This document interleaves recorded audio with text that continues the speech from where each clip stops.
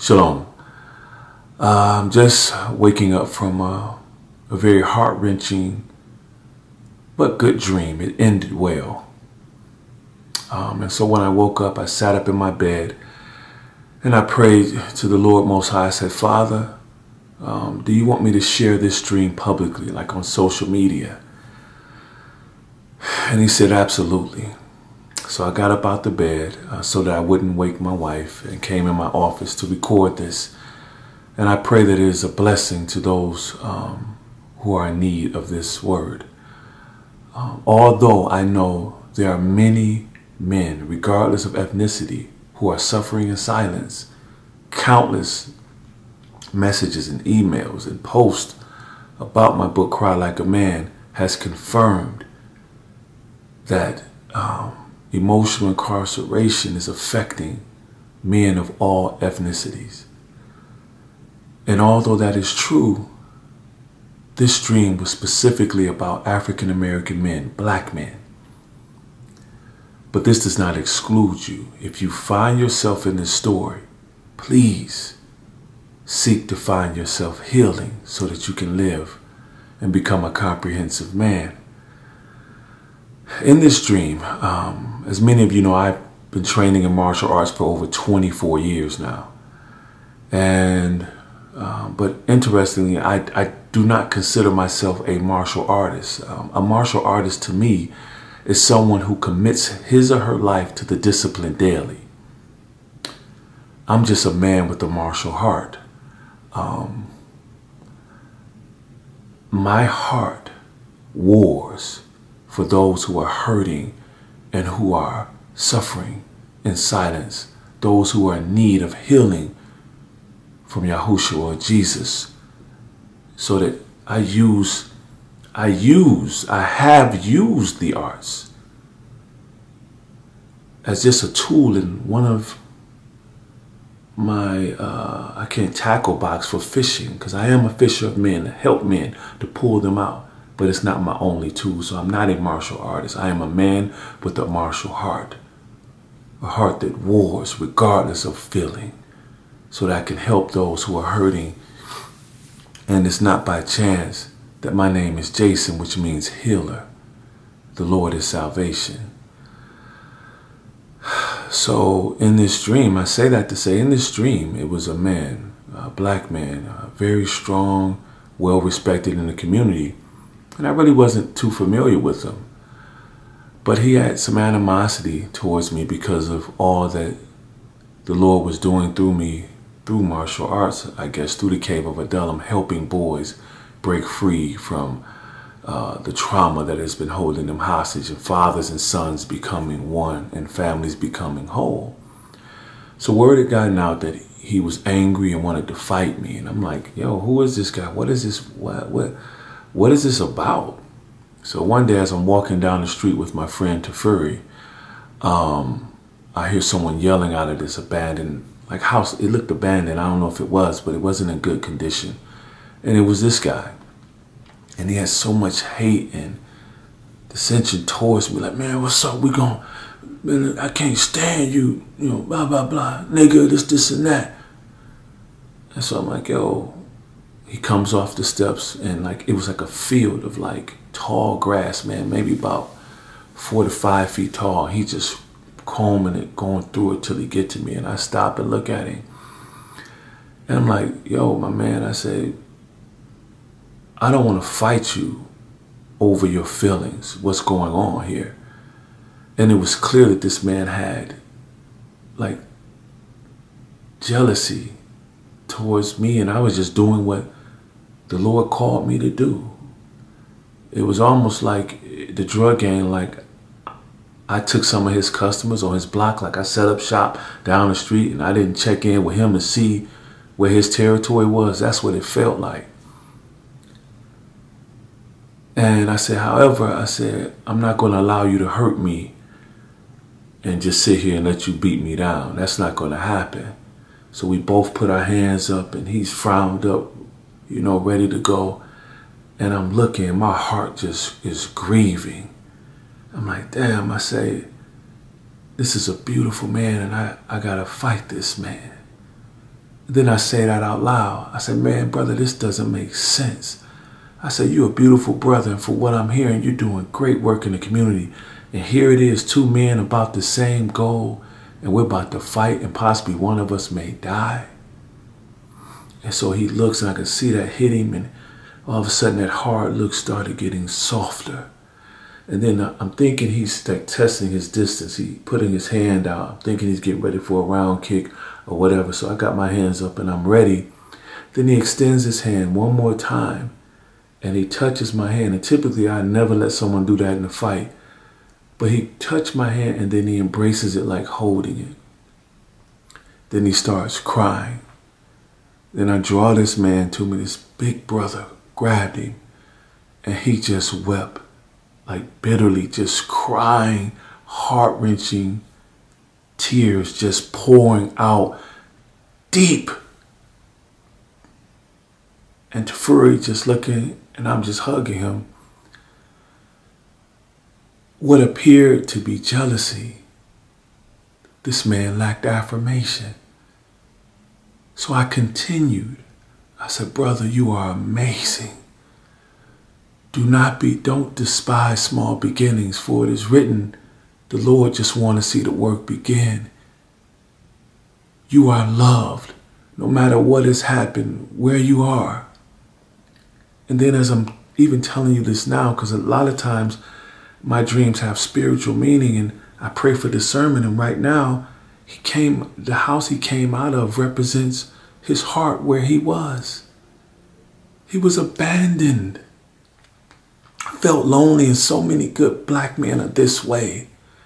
It appears that we're hating each other, but at the end of the day, it's the way we feel about ourselves. I know this because I was the same way. Growing up in the 80s in Detroit was no joke. We had to practice looking hard. You couldn't walk the streets looking soft, or you would get what we call get checked in with someone to walk up on you. If they want your Adidas Top 10s or Max Julian, whatever, they'll say check it in. If you didn't check it in, you either get shot, or if they crewed up, you get beat down. That was jealousy. They wanted what that man had. But it was deeper than that. Because even taking that, it never fulfilled what they didn't have. So they kept doing it, and then that person either got shot or they got incarcerated. My brothers, we have to get to a place but we have to talk about this stuff. Get out of us what's hurting so we truly can live. We proudly call ourselves kings, but we're living like we have no crowns. I've never seen, it's like we don't have enough crowns. It's like I've never seen a king have about 50, 60 crowns. Like it's like we want so much, but the one that we have on is all that we need. If we begin to love what's in that mirror, just because we see someone else with a different crown with a different gem in it, doesn't mean ours isn't as valuable. So after me and his brother embraced, he looked at me, said he was sorry, and he was just hurting.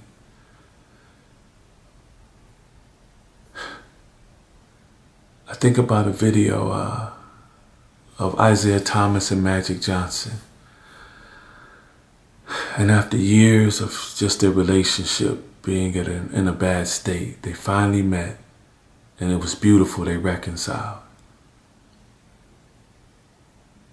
Two black men, two of the greatest to ever do it. For years, over a decade, didn't even speak to each other. Black men were powerful. Yes, there's some major generational trauma due to slavery, no doubt.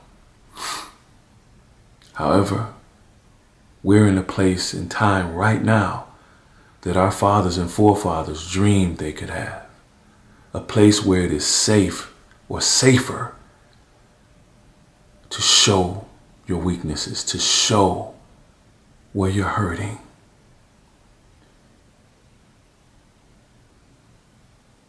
They didn't go through all that they went through for us to suffer in silence, trying to be hard when we're hurting. It only hurts us. Like in martial arts, if I love judo. And so if you're tight when you're getting thrown, you're trying to be hard, like, I got you, like, just strong. I was just grappling with one of my beloved students, and I was just trying to be his practice dummy.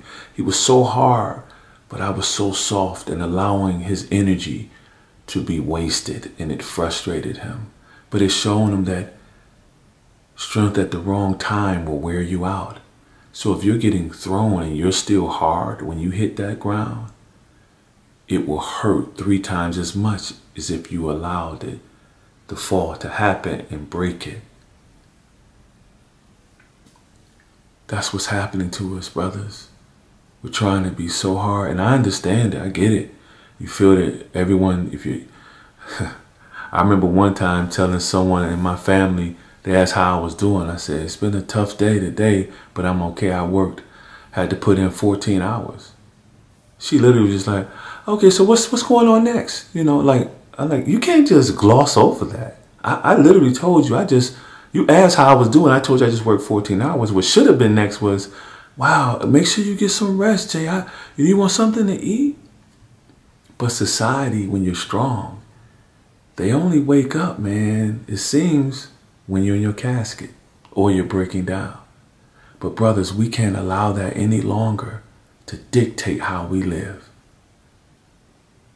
I have an amazing wife who loves me. And I'm telling you the truth. She'll say, Jason, I want you to take a trip by yourself or whatever. And because I grew up in a home, I didn't see a man present, and my father didn't love my mom like I love my wife. Man, I allow that to this day. I have to fight just to do things for myself because I don't want to leave my family. That's unhealthy. We have to shed that. So many of you right now who are doing great work in your communities, and you feel that you're not being acknowledged for your work. Affirmation is very important, don't get me wrong. But you have to get to a place in your life where it doesn't matter who sees it. You find peace in it as long as it gets done. Many are amazed at what's happening in my life with the Cave of Adullam and the work that I'm doing with boys. Man, I've been doing that for years, man.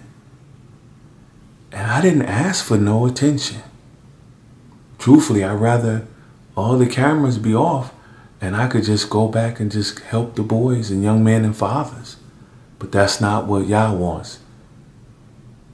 He wants me to let my light shine in such a way that men will see my good works and glorify Him who is in heaven. But that only happened, my brothers, when I went and got the help that I need. Like I wrote about, I suffered in silence. I struggled with being depressed because I couldn't accomplish my goals, and I saw others doing what they could do. And so when I say that dream hit me hard, I understand that. But I found no peace. I stayed in the same place as long as my heart was hardened, and I didn't allow myself to be transparent. Vulnerability is powerful. Do not fear that people would take advantage of it. That's a blessing, brothers, because now you know who is fake in your so-called circle.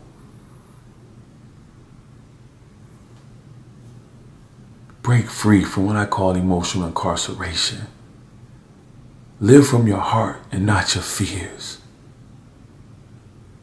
Man, I tell you, man, what blesses my heart when I'm out, if I'm in New York, or man, if I was just in New York and a brother stops me in the streets, strong brother, come up to me, man, I just love the work you're doing, and we embrace each other.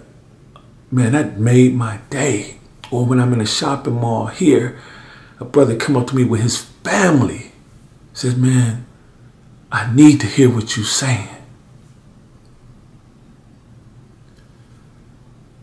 It is time. Come out of these abandoned houses. Step off of that porch that's about to crumble. Cry out. And I can't leave this out. People said, man, what changed you? I shared also. I'm very transparent and cry like a man, so you can buy it and use it, man. Find yourself in that story, because I purposefully wrote it. I cried writing every chapter. What happened to me, man, I got tired of suffering in this abandoned house. I got tired of faking it. And I got tired more so of running from God's calling on my life. I couldn't escape him. And I said, Yah, I said, well, it's only one way for you to use me. You're going to have to break me. And he took me through fire. But because of that, today, my brothers, I am free. I am free.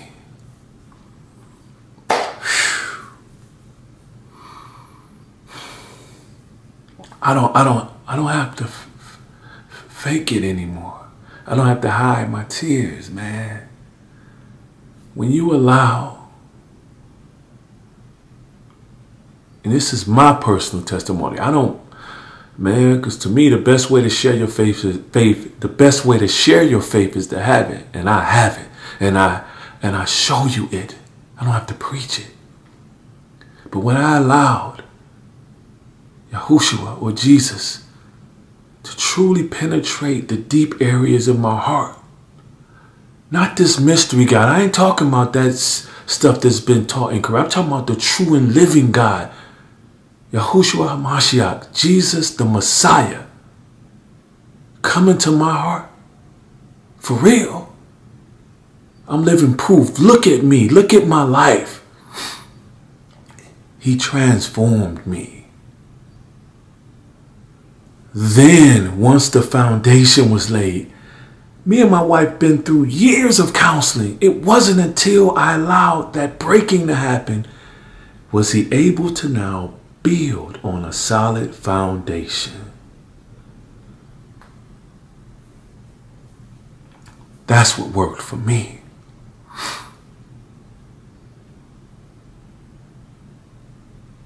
So my brothers, wherever you are,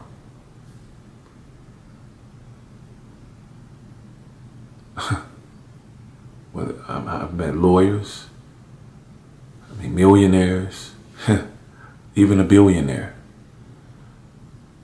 Didn't matter. They were hurting. And it was all stemmed from a lack of affirmation. I'm going to tell you right now, all of you are fearfully and wonderfully made. All of you are powerful beyond your wildest imagination. All of you, whether you feel it or not, are loved by someone. All of you, no matter what you believe, people are pulling for you. There's someone out there. But more so important, I want you to look in the mirror and I want you to pull for yourself.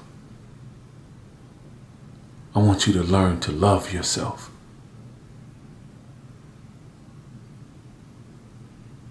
Do not be dismayed at everything that appears to be good. Because when their cell phones are off, majority of them are hurting, just like you.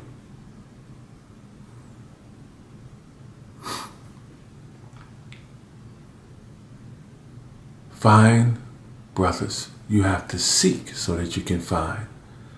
The problem with depression and ungodly sorrow, because it is written that godly sorrow will lead to repentance, and I can testify to that. Problem with depression, brothers, and self-condemnation, it tends to dig a pit for us. And we tend to look at what we're not doing versus what we are doing. So whenever you feel depressed, take a moment to write down why. Don't just sit there and be sad. When I'm sad, I wake up sad, I write down why. If I can't find the why, I'm going to my therapist. But when I find the why, I say, oh, wait a minute. I wasn't respectful to my wife today. Or I didn't spend time with my son this entire week. That's a good reason to be sad or even depressed. And I go do something about it. Check it off so that I'm no longer depressed. That's the power of ruling our emotions. Being emotionally stable. So I pray that this blesses whomever needs it, and that you'll have a better day than you would have had if you hadn't seen this. Again, thank you for all of you for your prayers. Just because I'm at a certain place in my own walk doesn't mean I don't need your support and love as well. And trust me, every time you say something that's encouraging, it lifts my soul. So thank you. I pray that you would do the same for other men in your life that are hurting. My sisters, if you're watching this, please today, go affirm your brother. They're hurting and they need you. And I know you're so tired of, and this is to my black women, I know you're so tired of, always having to be there to support. But we've been addressing it the wrong way. The only way we're going to find healing as black men, we got to go introspective. We got to go inward. And that's the hardest fight for every man, regardless of race. We'll run through a burning building to save our family before we go into a counselor's office to talk about what's burning inside of us. It's because we've been conditioned not to cry, been conditioned not to feel. We've been conditioned not to be human. We can never, ever be defined by masculine attributes. That's just half of who we are. That's why we're suffering, because we know we are to feel. We know we feel other things, but if we're told we're only bold, strong, aggressive, and powerful. Wait a minute. I love my son. I want to nurture my daughter. I'm a nurturer. I'm compassionate. I want to be romantic. I want to hold my wife's hand. I want to help this homeless person. I'm not just this. But it's time now. Misconstrued masculinity is a misunderstanding of what a man has destroyed so many men, putting their lives in a box. Like my friend Lewis Howes calls it. He calls it the mask of masculinity. You're hiding behind attributes that limit you. Take it off. Crying releases stress hormones. But when I say cry like a man, it's much deeper than just crying tears, brothers. It's about releasing the trauma and emotional pain held in your heart and your mind for years. So my sisters, thank you. And I know you hurt every time. I was on my girl Karen Hunter's show and we were talking about this standard that's placed like everyone has to look like a Kardashian. And I told her on her show, I'm like, look, really that's been flipped because the Kardashian came from the way you look. And this is, my brothers, could you imagine if, and I'm going to go here. Could you imagine if our sisters only wanted men who look like Kardashians? I'm not talking about Kim specifically, but you know the look I'm talking about. Men who were of that complexion my physique's just off the chain, and you know what I'm talking about. And my boys was honest. They said, man, I would be depressed. One of my good friends said his daughter was sad because of that. Because she felt like, man, well, who am I? So my sisters, on the behalf of so many of us, I apologize. And I'm going to tell you the truth. We love you. We just don't love ourselves. So, again, I hope this isn't too long, but I pray that you heard the heart of the Lord and nothing that came from me. And I pray that one day, every man, regardless of ethnicity, will break free from emotional incarceration so that we can live from our hearts, man, and not our fears. My brothers, black brothers, beautiful kings,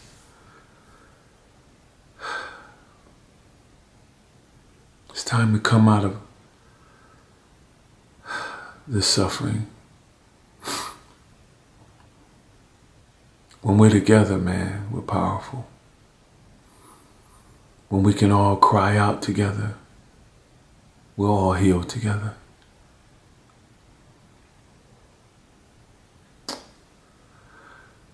Well, that's all I got for right now. And I'll be praying and break free. Shalom.